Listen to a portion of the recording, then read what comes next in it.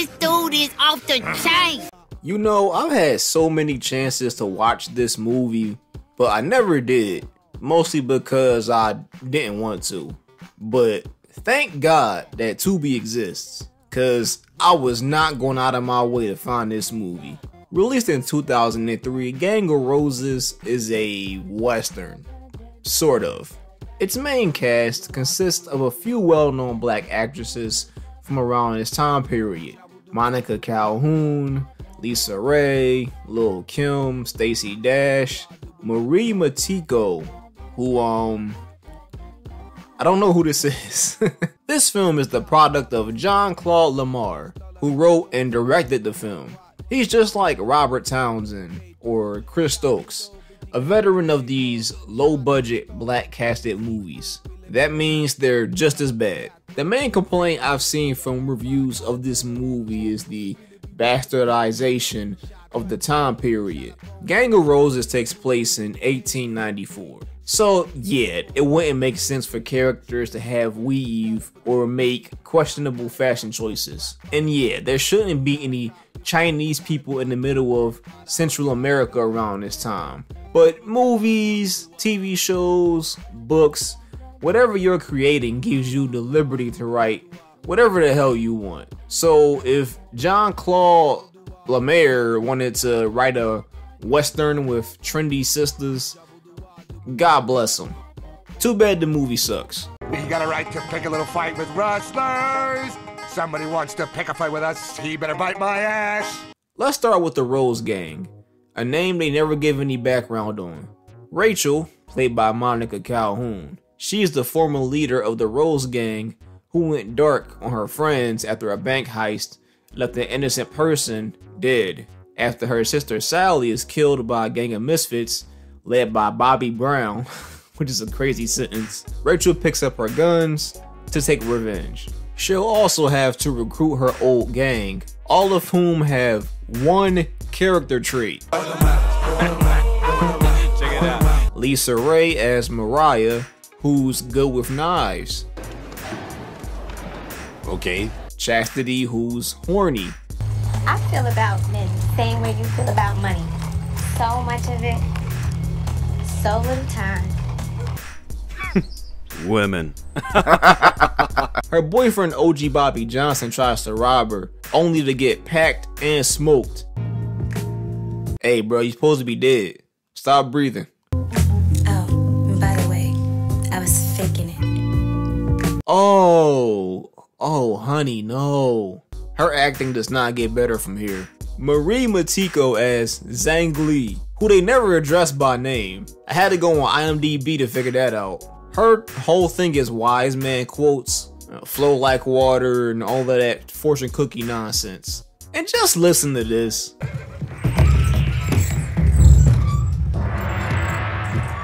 Come on, man. Y'all had to give the only Asian person here a gong. Why not just have a dude with a xylophone go ding ding ding ding ding ding ding? He had to leave him behind when Stan came home early one day. My husband is always coming early. And last but not least is Stacey Dash as Kim, the loose cannon. Boo! Give it a rest.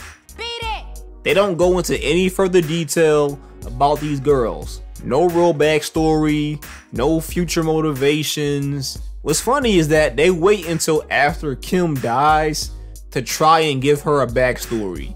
Some men raped and killed her mother. That watch was all she had to remember her by. Kim was left a watch as a keepsake. A watch that was never mentioned beforehand, so why should I care? And dude, I could not stop laughing at Lisa Ray here, who looks like she's about to bust a gut at any second. Like, she literally has to cover her mouth and bite her lip in the middle of what's supposed to be a heartbreaking scene. I need to know what happened here, because this is ridiculous. You got a right to pick a little fight with rustlers. Somebody wants to pick a fight with us, he better bite my ass. You may be wondering why I made a dedicated section to the writer and director.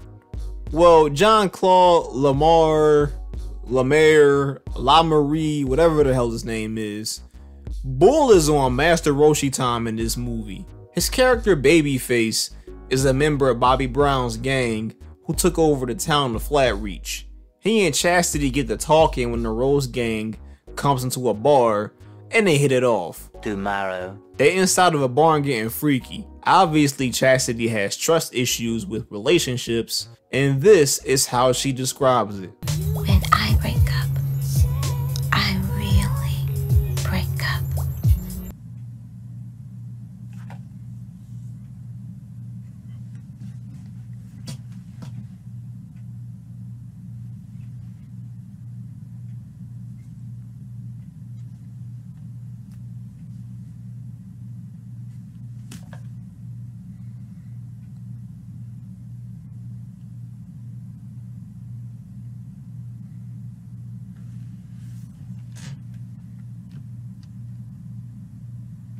How old are you niggas just making this shit, bro? But all of her worries go out the window because he got her a cheap ass necklace. The love scene here is pretty tame. Nothing explicit, mostly just kissing and licking. And Jean-Claude La La La over here was savoring every second of that scene. Which brings me to my point. As a man, the writer or director of a movie should never put themselves into a sex scene. It makes you look really creepy. On top of that, when Chastity dies towards the end of the movie after walking into an open area in the middle of gunfire like an idiot, Babyface is mourning his lost love. Mariah shoots him, and look at how this fool dies. Seriously, man, like, this is so childish. I like to go on IMDb to find any fun facts about the movie. You know, take anything you read with a grain of salt, but I found this one very interesting. Jean-Claude Lemar was going to cast a different actor to play Babyface Malone, but couldn't find one, so he decided to play the role himself. Oh, I'm sure he couldn't find anybody to be Lil' Kim's love interest. Get the fuck out of here. We got a right to pick a little fight with rustlers.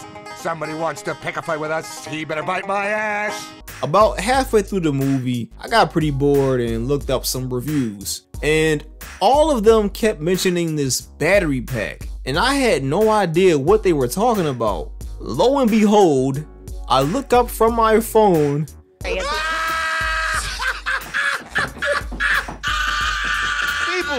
And they sit on this shot not once, but twice. This is unbelievable. Correct me if I'm wrong, but aren't these the same joints they use on talk shows to enhance people's audio? When the Rose gang has to save Kim from a hanging, someone shoots the rope, and we cut to, I shit you not, a 2-second cameo of Mario Van Peebles. What the hell was that? A literal decade ago, in 1993, Mario Van Peebles starred in a movie called Posse.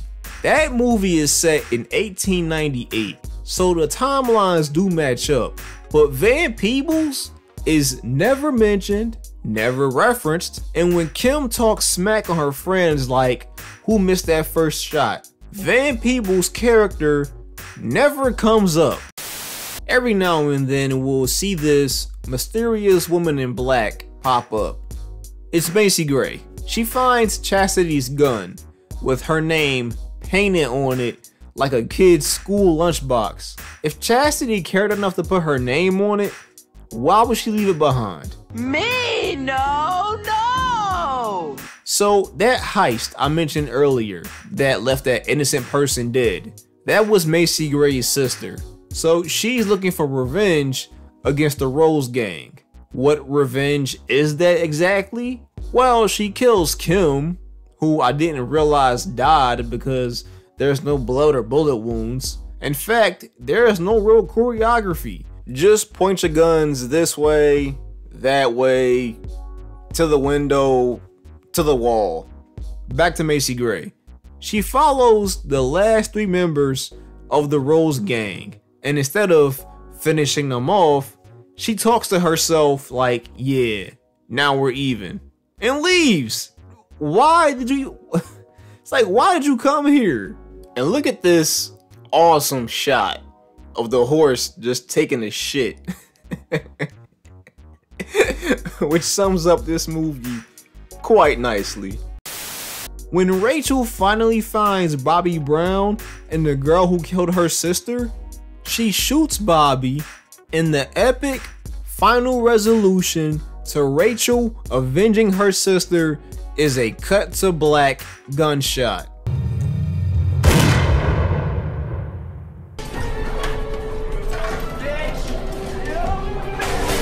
No fight scene, no interesting monologue, no struggle. That's it. It's just over. Jean-Claude Le Macaroni, you suck, bro. You worse than Chris Stokes. I'm done here. You got a right to pick a little fight with rustlers. Somebody wants to pick a fight with us, he better bite my ass. Oh my god. Gang of Roses is the perfect example of someone with a good idea for a puzzle with no clue how to put the pieces together. Jean-Claude Lamari Stoudemire had no idea how to flesh out characters, how to pace a story, or how not to show modern technology in your Western movie. There is a sequel to Gang of Roses, but man, Amber Rose, I don't know, this shit sucks. Let me know if y'all want the sequel. And that was Gang of Roses. Y'all stay frosty, I'm out.